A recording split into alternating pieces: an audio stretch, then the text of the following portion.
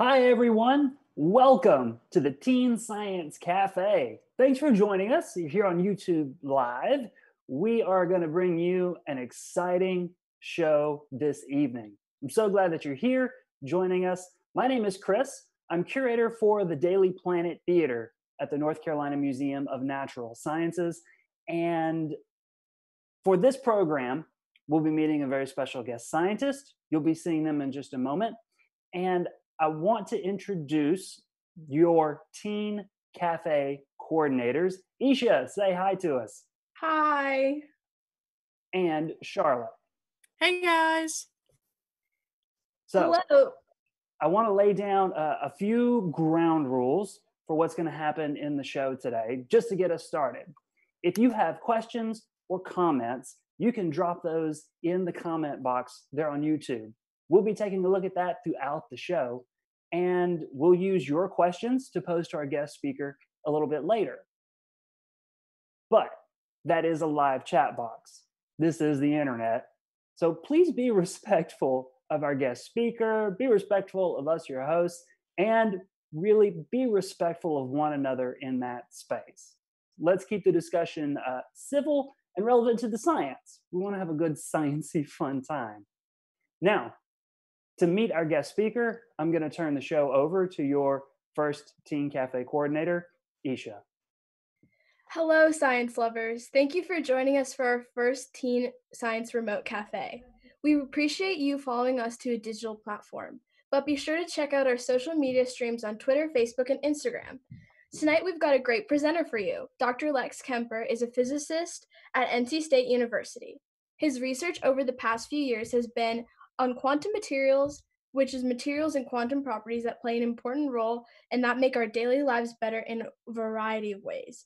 Recently, he has been involved in quantum computing and how it may be used in physics research. Let's welcome Dr. Kemper.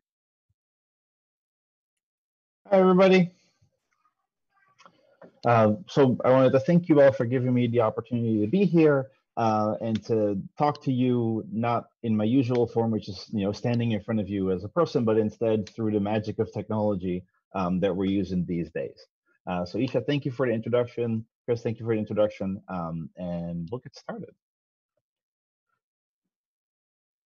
Okay, so like Isha said, my name is Lex Kemper. I'm in physics at NC State University. I'm going to tell you a little bit about quantum computing today. The first thing I should do is I should tell you guys, science does not happen with just me. There's a whole bunch of people that I work together with at the university.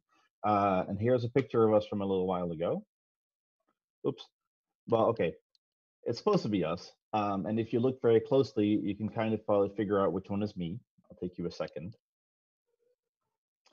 Yep, that's the one. That's me, the bald guy with the coffee cup.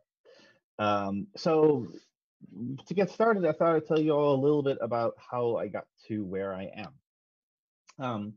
And if you don't notice, academia tends to involve people moving around a lot. And so I'm no exception. This is my path. It's sort of long distance-wise and time-wise. So I'm originally from the Netherlands. I'm from Europe. And I've moved around a bit. I've started in the Netherlands, which is over here, if you can see my cursor, and then moved to an island in the Caribbean. It's actually a Dutch island, before moving to Miami by the time I was 15. And I'd always liked computers. Now, this is the first computer I ever used. It is really, really old. It is actually the whole computer. The keyboard is embedded in it. You plugged it into your TV, but that was the first thing that I learned on. And what I thought I was going to do when I got to the university is I thought I was going to go computer engineering. So that's what I did. So in Miami, I went to Florida International University. That is one of the pictures from the website. It looks beautiful in this picture, been nice and enhanced. And the reason I did is what I was hoping to do is going to University of Florida. However, being an immigrant and also a first-generation college student meant that I didn't really know anything about anything. And college is very complicated. And so what I did is for a few years, I worked at this movie theater over here. And I went to college while I sorted things out. And fortunately, I got to go because the Florida lottery got to pay for that sort of stuff. So after a couple of years, I figured it out. I transferred to here, Gainesville, Florida, where I went to University of Florida And I opted to study physics instead of computer engineering because I was taking that at the time, and I thought this was, this was an interesting subject, even though I didn't know much about it.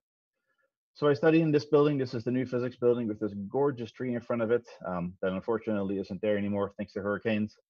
And I again worked at the movie theater because still I had to figure out how to pay rent and I had to make all of those ends meet. So after a couple of years, I made it. Yay, I got my degree in physics.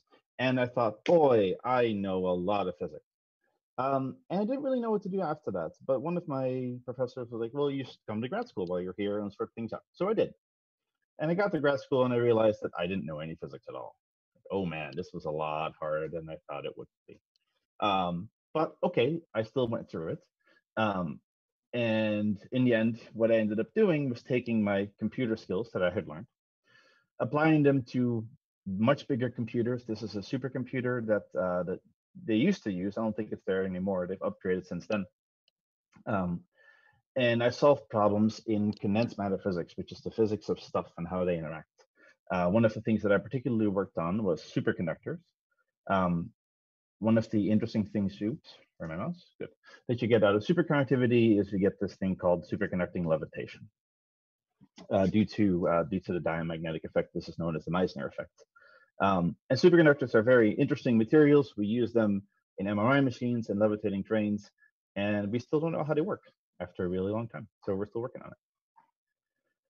So having graduated, the next thing that you do as an academic is you go get a postdoc.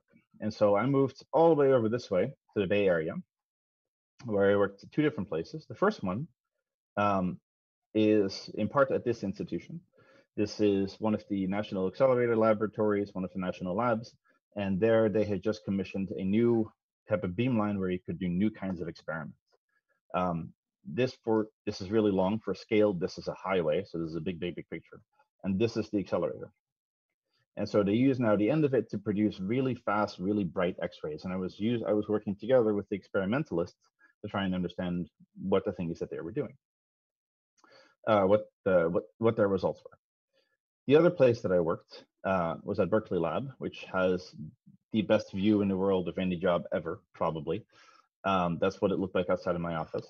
And in both these places, I got to work together with lots of scientists doing lots of interesting things, and got to learn what it's like to work in these big collaborations. And then in 2015, I arrived here, and that's where I am now. I'm at NC State University, and this is an unsanctioned but possibly my favorite picture of NC State. So this was sort of a long storied history, but there are a few things that I kind of wanted to note. I'm a first generation college student. I'm an immigrant. I was not great at physics the first time around.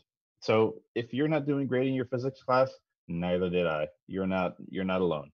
That's not to stop you for anything. I started out as an engineer, and so I switched topic a few times, and these are okay, right? You don't always have to stick with what you started out doing. And one thing I didn't mention is ask questions, right? Ask your professors, ask your advisors, because that was one of the things I didn't do. And especially as a first generation college student, you don't necessarily know what all the ropes are. Okay. So let's see. So today I'm talking about quantum computing.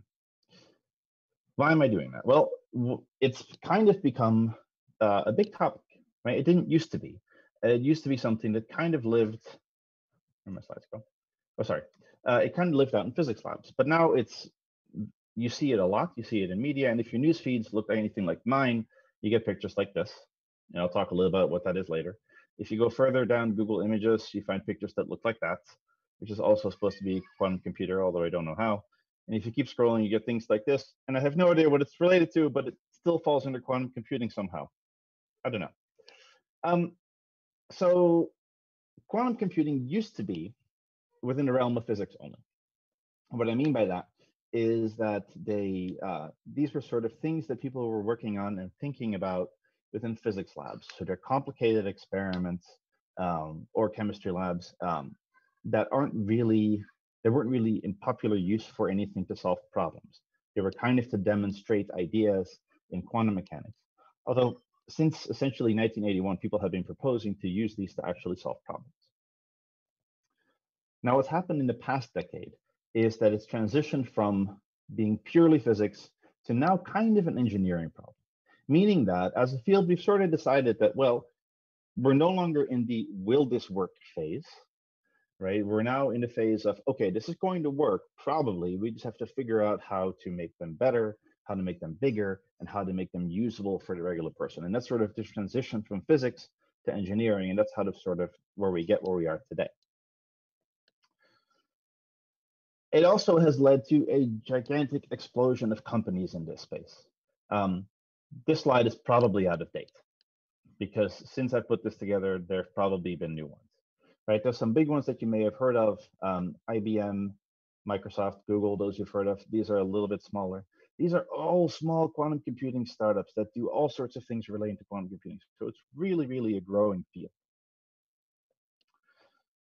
All right, so what I'm going to talk about today is what it is. What is quantum computing? What is it good for? How are we going to use it? A little bit about how it works, and a little bit how we make quantum computers. And these are sort of the things that I'm going to try and hit today, and that you can learn a little bit about. Okay. So first, what isn't a quantum computer? It's a good place to start. It's not a supercomputer. You've probably heard this term. A supercomputer is really just the kind of computer that we have now, but lots of them put together by wiring, maybe a few thousand of them hooked up together. So it's not that. I use those for my research, but for sort of different things. It's not a cloud computer. A cloud computer is just like a regular computer, except it doesn't live in your house. It lives in somebody's building somewhere. Most supercomputers are already cloud computers because I don't have one in my house. I don't have one in my building. The one I use is in California typically. So it isn't either of these. Sort of generally, it is not in any way, shape, or form a better version of your current computer. So it's not like the same thing where I went from my old thing, the Commodore 64, to supercomputers. It's not any of that. It's not going to make your internet faster, probably. It's not going to help you play Angry Birds any better. Instead, it's a whole new sort of thing. So let's think about how we maybe get a handle on what that is. So let's look at the name. So first part is quantum. So one way to think about quantum is a quantum objects, like things that are very small, very cold, are objects that exhibit a wave nature. And what you typically get from physics textbooks is pictures like this. You're supposed to learn something from that. They're not particularly enlightening. Instead, this gentleman from Veritasium made an experiment of that where he effectively built what you see in physics books. Right? He's making 2 point sources with these green balls that he's knocking up and down in the water.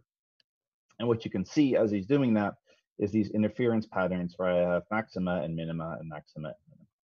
Right? So these are clearly waves. These are what first thing that we learn as waves. And they're interfering because I have lots of them here and not so many of them there. So that's what we mean by wave nature, like things that I can make interfere with other things. Sound is a wave, light is a wave. In the beginning of quantum mechanics, people thought, well, electrons are not these things. However, you can make, as it turns out, electrons do exhibit a wave nature. This is the wave particle nature of duality of quantum mechanics, and you can make them interfere. So if I take this sort of idea where I have 2 sources, and rather than send through light or water, I send through electrons, and I send them through one at a time, what you get is this. So each green dot is an electron that they've detected on the other side. They're going through one by one. And even though they're going through one by one, and you would expect to just see a blob everywhere, they still get the same sort of interference pattern that we did with the waves. We get these sort of stripes, right? And so this was one of our first indications that electrons are quantum objects. And actually, we can do this with molecules now too, sort of big ones. So as long as we can get them sort of well isolated enough, they all exhibit a wave nature. All right, so that's the quantum part. The computing part is that we're going to take these things and we're going to trick them, or rather control them into solving some kind of problem for us. So we're going to use nature to solve a problem. Okay. So I was going to explain this, but as it turns out, somebody else did a much better job. I'm going to pull them in for a second. See if this works.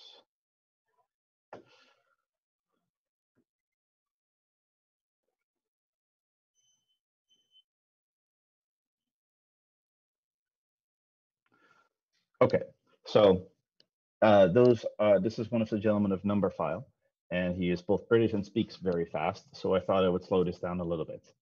So the problem is as follows, and maybe Charlotte can help me think about this a little bit if she wants to come back, is that you have 4 towns, A, B, C, and D, arranged in a square, and the question is, what is the minimum amount of road that you need to connect these two? Because road is expensive. What do you think, Charlotte? How do we think about this? How many roads do we need? What's the shortest? How can I put roads on this so that it takes the shortest amount of road? So, for example, I could make a square, right? Make a cross. I can make a cross. Yeah, no, that's an option. What else do you think? Maybe around the border could be possible too. Just like a square? Yeah. Or do you mean like a circle? No, square. Okay, right, because that'd be a little bit shorter, right? Yeah. Okay. How do you think you might want to solve this problem if you were given this? Like, what would you do? I'm not sure. Okay, all right. No, that makes sense, right? Like, trying things is not a bad idea. So you probably try them out and sort of see what you can come up with. Right, guess Okay, cool. Right, exactly. So that's what they've done, and we'll go through part of the video. Oh, there he is again. There. So, right, so they have this solution, right, and that costs a lot of road, obviously. We can take some of them, that doesn't move forward. We can take some of them away. We can make circles. We can make this sort of a shape, which we didn't really talk about, right? But these are the sort of things that can be made. Yeah. Okay, cool. Thanks for the help. I'm going to let Mr. Numberphile finish with how he's going to solve this. So what he's going to do is going to use that something that nature provides to help solve this problem, and I'll let him do it.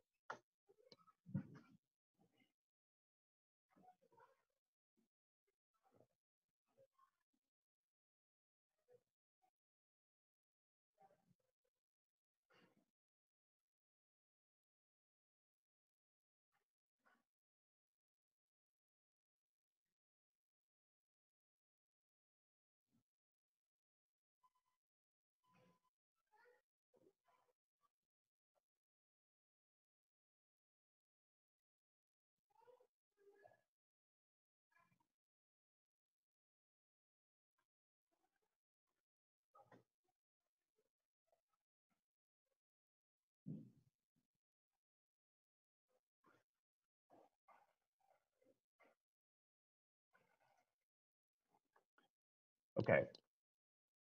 So that's sort of what we were talking about, right? So this is probably not the solution you would have expected, but what we do know is that we know from bubbles is that they like to minimize their surface area. And so by nature, if I sort of make a bubble between those 4 pegs right there, 1, 2, 3, 4, it'll automatically form the shortest path that it can.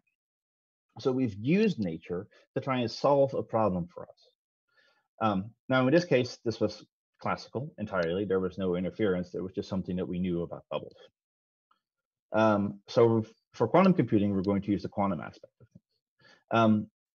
And so one way that we can sort of talk about this is to first talk about what it's good for. And I'll give you an example question that we might want to use quantum computing to solve. It's a very hard question, and it goes like this. How would I walk from my office, which looks like that on February morning, to Hunt Library, which looks like that probably not on February morning? Okay. Well, let's see. So first, what I need the various paths, the various ways that I can get from here to here. So there's a map. There's my office. There's Hunt Library. And here I've drawn 2 ways that I could go. I could go over this way, and I could go over this way, and either one will be fine. And so every time I hit an intersection, I need to make a decision. Do I turn or do I go straight? And what I'll do for the next bit is I'll indicate these by dots. A red dot means I've turned, and a blue dot means I've continued on straight. Right? So on this map, there will be my red dot, I've turned, and there will be my blue dot, I've gone straight. Okay. And so this connects to how classical computers think about things, right? Each yes, no question, each turn or continue straight is known as 1 bit of information. If I label these by 0 or 1, right, then I would be either following the 1 path or the 0 path. And so that's what a bit is. So this was a relatively straightforward map, but in principle, it could get much more complicated. If I ask Google Maps to do this for me, right, there's my office, there's the library, and it's come up with this walking path and also 2 alternative suggestions. Right, and it's done that with the classical computer. But these are the various paths that I could take, and it's indicated 2 of them. Now, as I'm doing this, as I'm considering these paths, I need to make more and more of these do I turn or do I go straight decisions, right? And very quickly, the number of ways that you get there grows. So if I only have 1 turn to make, then I can only do this 2 different ways, right? But if I have 2 turns to make, I could either turn twice, turn, then continue straight, then turn, or just continue straight the whole time. If I have 3 turns, the number of possibilities grows. If I have 4 turns, right, I'm already at this many possibilities for number of paths that I could take to get from my office to Hunt Library. So, the question is now, well, how does this grow? If I have 50 turns, which is not unreasonable given that, there's a whole lot of roads between my office to Hunt Library, even though they're very close, I could also go, all the way the other way and come back. So if I have to make 50, then how many total paths are there? And maybe Isha can help me with this if she wants to come back. All right, Isha. So do we understand the question? Yeah. So like, are you asking like how many, like to pick one A, B, C, or D? So if I have to pick between turning or continuing straight, right? At each intersection I find, I can do that. Right? And every time I do that, I have a potential for a new path that I can take. Right? So if I have to do that twice, like up here, then I have 4 possible paths that I can take. If I have to do it 3 times, then I have 8 possible paths that I can take. Right? So if I suppose I had to do this 50 times, how many possible paths do I have from one place to the next? What do you think? I'm gonna say C. Okay, so that's from, what is that, 1 million to 1 billion? Okay, all right. So for those of you following along at home, see if you have any thoughts on the matter. C is a good guess. Okay, so let's see. So the actual number is this number. So that was D, a lot more than 1 billion. Right, 1 billion was there, and it's actually 1 million times as many. This is a huge, huge, huge number. And this is only 50 turns, right? That's not that many. This kind of problem is basically not doable for our current classical computers. You can think of this in 2 ways. You can think of this as how many bits of information would I need to store, or how many bytes do I need to store this many bits of information. And that is basically at the upper edge of what our supercomputers are capable of storing in their RAM. Or you can think of this as, if I want to check this with the classical computer, I would need to try all these paths, right? I would need to try this many options. And you could take every computer you have available on the planet right now, and it would still take you basically way longer than you would be willing to wait to get you an answer. And this was just from my office to the Hunt Library, right? It could be a lot worse. So Google does provide you an answer. There's a lot of heuristic algorithms that people have proposed that they use for these kinds of problems. And the reason they do, in part, is because they're super important problems, right? This one is not so important because me getting to the library, okay, it's useful, but it's not so important, right? But when Amazon tries to figure out how to deliver all of the things that, all of the, I don't know, packets of toilet paper it needs to deliver these days, right? That's a really, really big problem. And it's a really important problem because every mile that they drive costs gas. And so they're trying to save that and also trying to get there as efficiently as possible. So they're important. So how does quantum computing help us do this? Well, what we can use is we can use something called superposition. So just like our waves that interfered, that added up, we can use something called, where did it go? A qubit, which is a quantum bit that is not turn or continue straight, but rather it is both at the same time. And you don't know which one it is until you measure it. So with my 1 qubit, I can have 2 possibilities. With 2 qubits, right? Here's my 1 qubit, red plus blue. Here's my other red plus blue. I can FOIL this, right? And I will get my 4 possibilities out of 2 qubits. With 3, I will get my 8. And with 50 qubits, I will get the number that we came up with earlier for how many paths there are to get from one place to another if I have to make 50 decisions. And 50 qubits is a machine that is doable today, right? So the biggest quantum computers these days have on the order of 50 qubits. So this is something that's starting to become in reach for us. So this is how it helps us solve some of these problems, by attacking things that are really, really, really big and using superposition. The other quantum principle that helps is something called entanglement. So if I take my 2 qubits again, right, they combined to form these 4 possible states. But I could do other things with them. I can put them through something like a quantum machine or a quantum circuit. I've drawn it like this, and really I can make it so that I only have either red, red or blue, blue. So I've taken 2 of the options.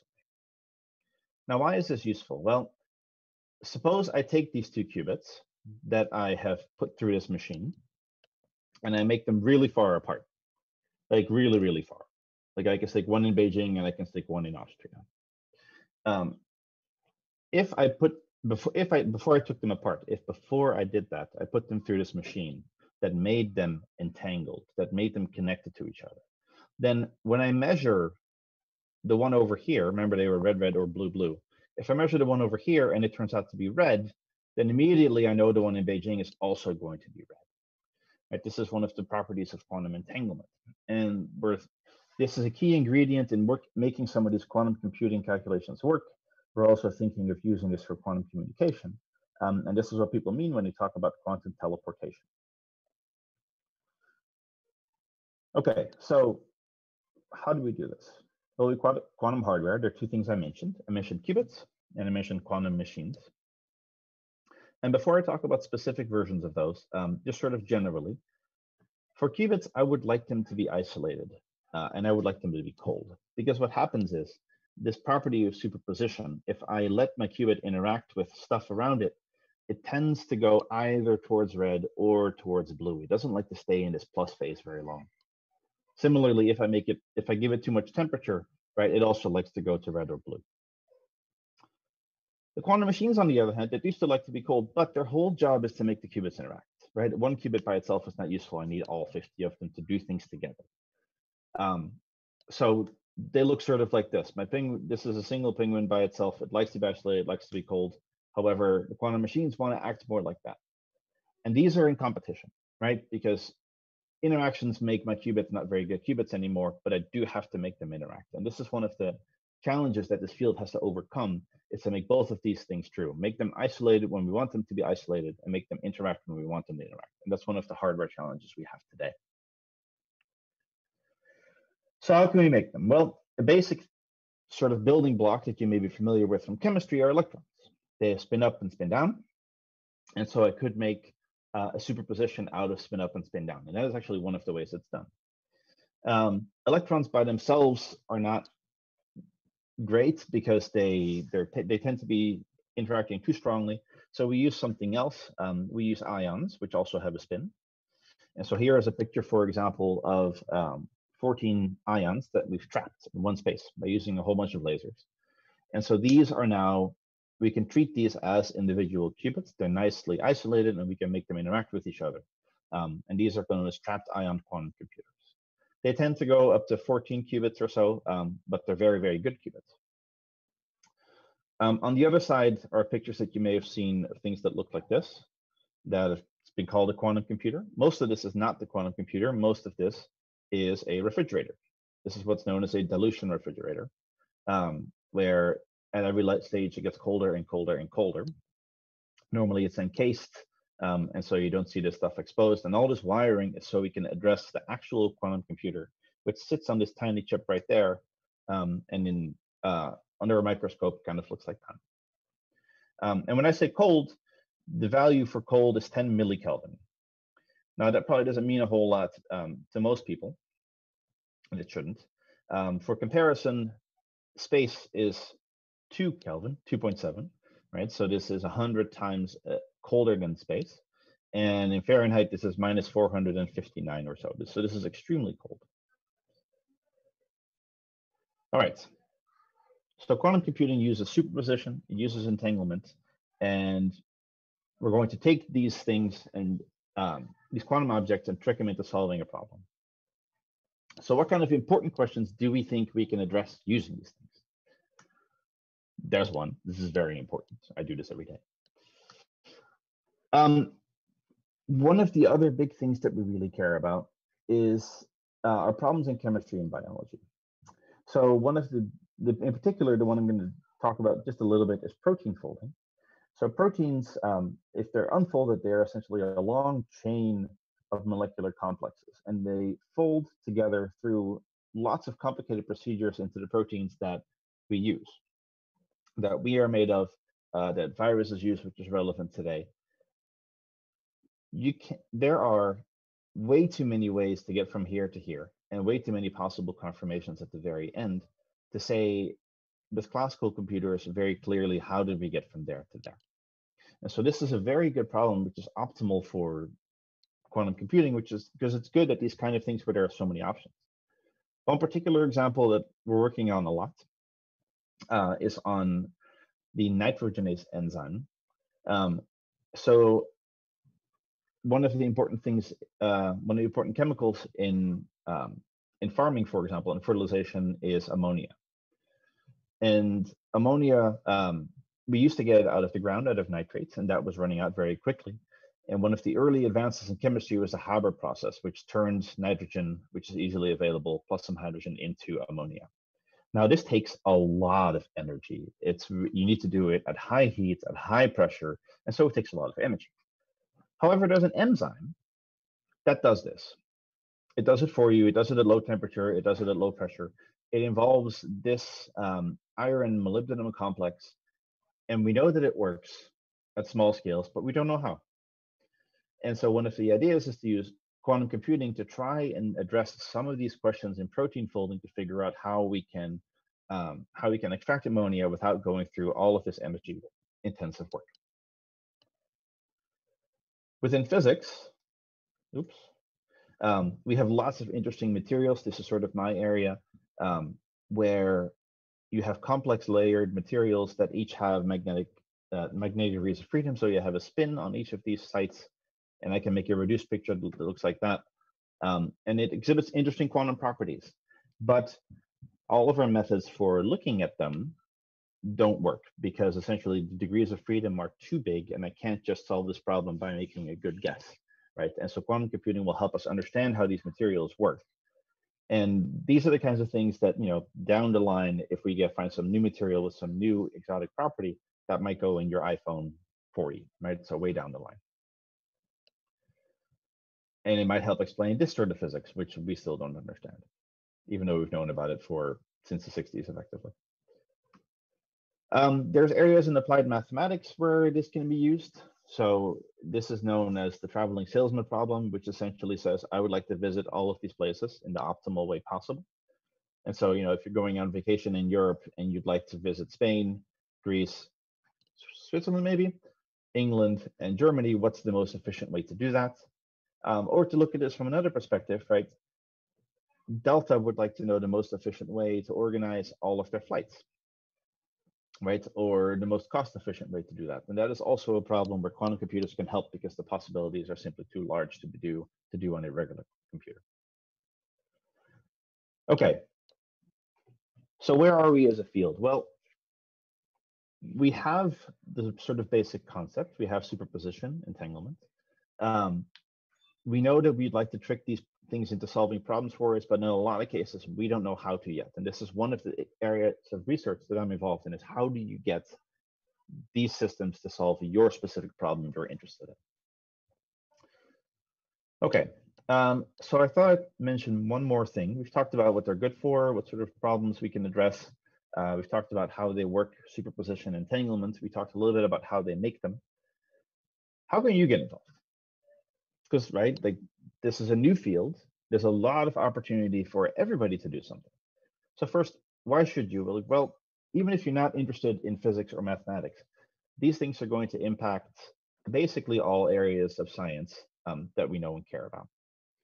Mathematics, physics, chemistry, and biology I talked about. It has applications in statistics. In economics, this is going to be used in finance. It has basic computer science problems. There are electrical engineering problems of how do I make these work better?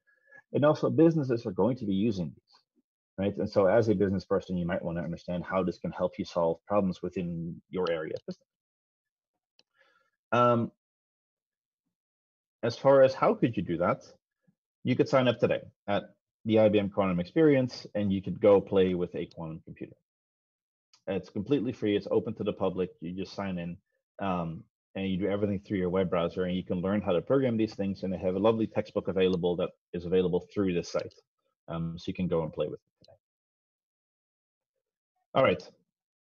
So quantum computing. So before, the last thing I wanted to say is I wanted to show you this thing.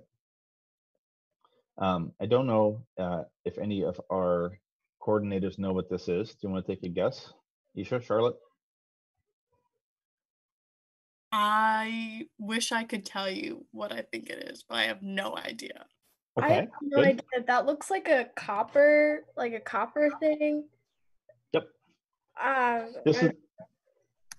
This is the first transistor ever made. This was made in 1947. So just after World War II. Thanks to this development, right?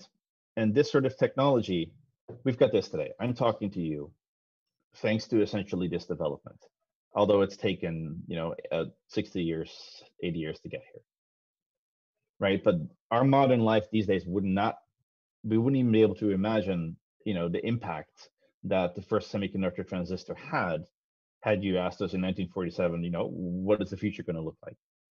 So along these same lines, this sort of stuff, right? That's where we are. We have our first maybe a little bit further. We have our first usable quantum computers. And I wish I could tell you all the ways it's going to change the world, but we don't know yet, right? So any bright ideas are welcome. We can use all of them and we're going to track them all down. But I'm sure it's going to change our lives in some way, shape, or form. And that's it. I'll take any questions, I guess. Thank you very much, Dr. Kemper. Everybody sitting at home or wherever you're at, round of applause for our guest. Thank you very much. Awesome stuff. Wow, my mind is blown trying to think about the scale that we're working at. I mean, super small stuff like electrons and super cold. That's just so many extremes going on in order to make this quantum computing possible. Yeah. So that's one of the things as physicists we're good at, right? Like over the years, we've learned to work with all these super cold things and with all these super small things. And now we're bringing them to you. So I'll remind everybody, if you've got questions for Dr. Kemper, you can post those in the YouTube chat. Or, if you're following along on Facebook, Twitter, Instagram, you can post questions there too. They're being monitored and sent to us so that we can pose them to our guests. And while everybody's getting their thoughts together, Dr. Kemper, you said that right now our quantum computers are processing something like 50 qubits, which is a huge number of turns or go straights, as you put it. Mm-hmm. But for some of these major problems, like let's say a business solution, maybe like you mentioned Delta, trying to route flights, what size of a quantum computer would they need? Like how many qubits do you really need to be able to process to answer some of these questions?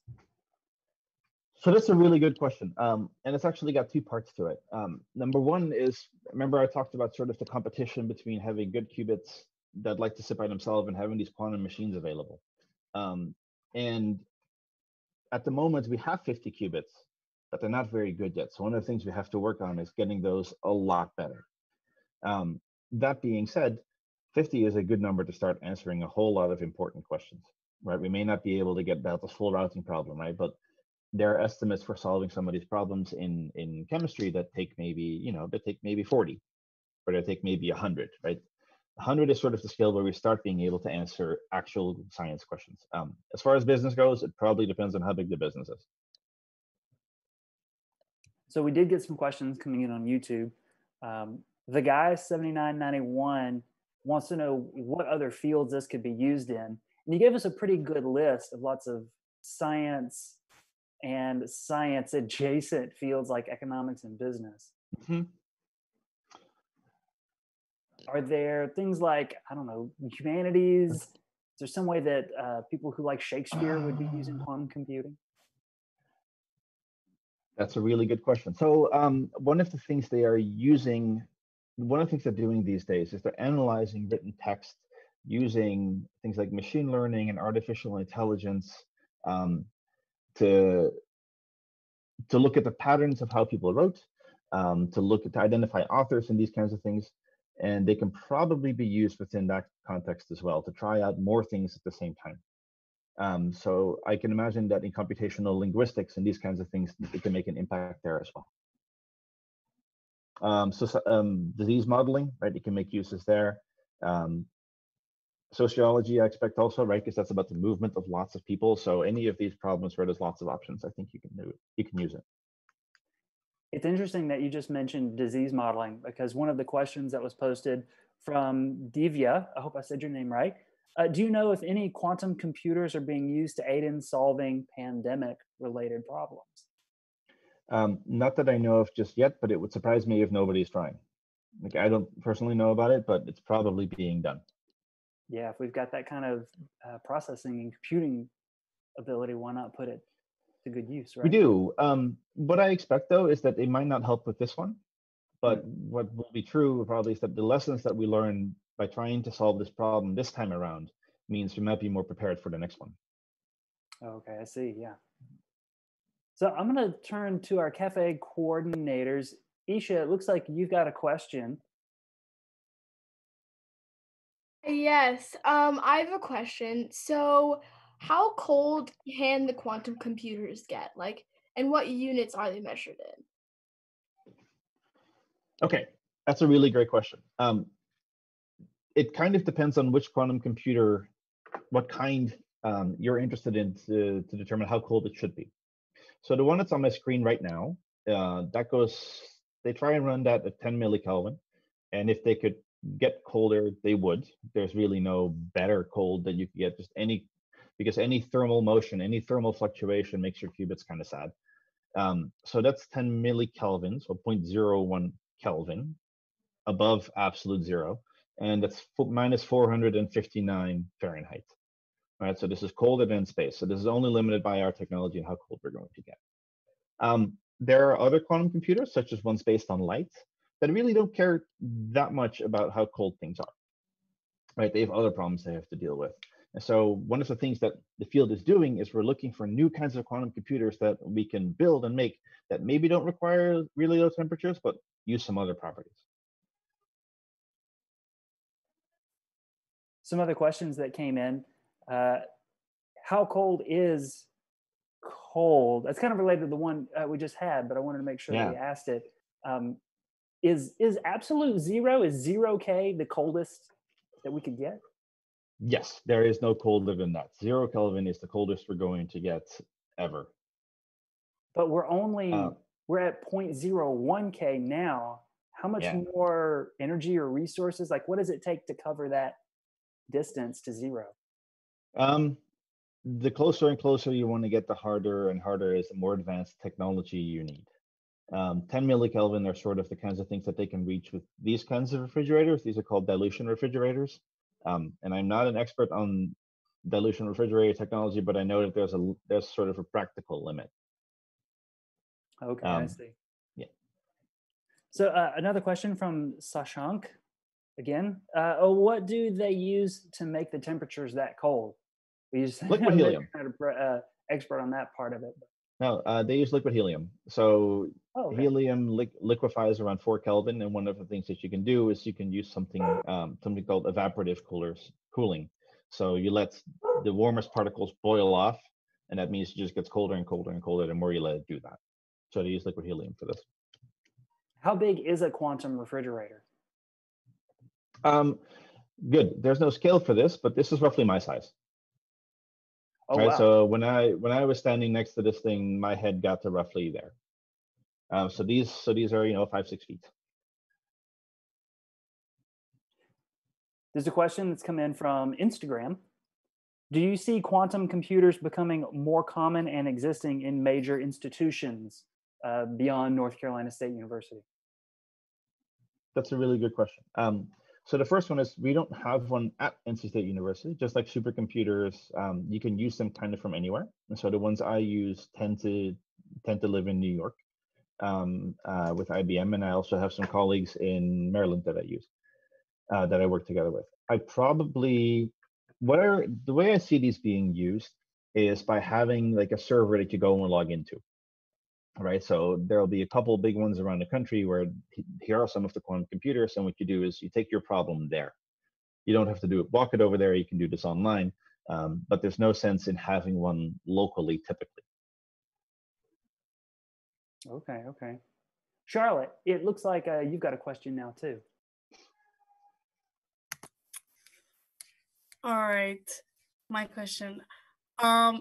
So did you do any other research before you doing research on quantum computing? Yeah, I really did. I did not work on quantum computing until compared to a lot of people in the field relatively recently. So I started working on this about 2 years ago now. So as a physicist, you learn quantum mechanics and you learn math, and I was already involved in computing, and so that sort of stuff I had, right? But I was working on completely different problems in quantum materials. And so as part of everybody sort of going, oh, okay, this is an engineering problem that we can attack instead of a physics problem. A lot of funding became available from the Department of Energy and National Science Foundation, and one of my colleagues asked me to be involved on the grant. And so at that point, I started learning. I taught a class in it and essentially have tried my hardest to learn as much as I can over the past year and a half. So no, it's been new. But this is one of the fun things about being a physicist is you get to learn new things. Like my job is to learn new things and to discover new things. And so I get to have a lot of fun with it. I've got another question that's come in here for you. How do multiple teams use the same computer, or do they have to take turns? They have to take turns, but your turn only takes a couple of minutes typically. Sometimes they take longer and they take a couple of hours, but otherwise, basically what we do is we compile locally. We say, this is the job, this is the thing that I want to do. You send it off to the quantum computer and it gives you a result. Now, if it's one of those, then it only takes you a couple of minutes. There are other things where you run sort of a loop calculation where you ask the quantum computer to do something, you do something, you ask it for something, you do something, and that could take up to several hours, and then you have to have the machine to yourself. But otherwise, lots of us use the IBM machines at the same time. And same is true for other setups as well. I really like this question that just came in. Have the quantum computers ever broken down? Yes, you have to fix them every day. Every day? You have to fix them every day. So correctly things, they have to calibrate them every day. Right, so these are like a thermometer. Like imagine that you have a thermometer and every day it drifts, right? So every day it's off by a degree more. And so every night you have to stick it in a bath of ice water to be like, no, this is 0 Celsius. And so they do this every single day. And so you have to, because they're so sensitive to the environment, this is why they're kept cold. And so every day you have to fix them effectively. But yeah, they're just like any other machine. Any machine breaks. The pumps can break, the wires can break, everything breaks every once in a while. Nora's got a great question here, and maybe this would be a good one to end on. And something I was curious about too is, what is a normal day for you working as a physicist at NC State? Like, what does a quantum physicist do in the office? So my job at NC State as a professor is I teach and I do research. Right. So the teaching part is the usual stuff where you prepare for classes and you grade homework and you make tests and that sort of stuff. The research part is I read research papers, I write research papers, I think about problems to solve, I interact with my grad students and postdocs who are also working on their own problems, on their own projects and a lot of them are, boy, here's this crazy idea that we had, and you get to be super creative and try and come up with new ways to do things, especially in this field. Others are, well, this is the logical next step. This is just the next experiment, the next calculation that we have to do. And what I get to do is I get to do some of that myself, and otherwise sort of coordinate that amongst my group and the other groups outside the university that I work with. So mostly what I do is I send a lot of messages and emails that involve that. But every once in a while I get to do a bit of math myself too. Nice. I assume you like it. I have the best job in the world. I got really lucky, and I have the best job in the world. Well, tell you what, I want to say thank you, just from me and from the Museum of Natural Sciences, for participating in the Teen Science Cafe. I want to thank Charlotte and Isha for letting me co-host with them. Thanks, you two. Of course. Thank you so much, Chris. Thank you. And thank you, Dr. Kemper, as well. It's been a lot of fun. Yeah, thank you so much, Dr. Kemper, for giving us this wonderful new information to ponder. And thank you for everyone who was able to join our first virtual Teen Science Cafe. A special thank you again to Chris Smith and all the digital media staff for helping us out tonight. Please share your feedback with us using the survey link in the description or by going to tinyurl.com/teenscisurvey. Bye, everyone, and remember to stay safe and wash your hands.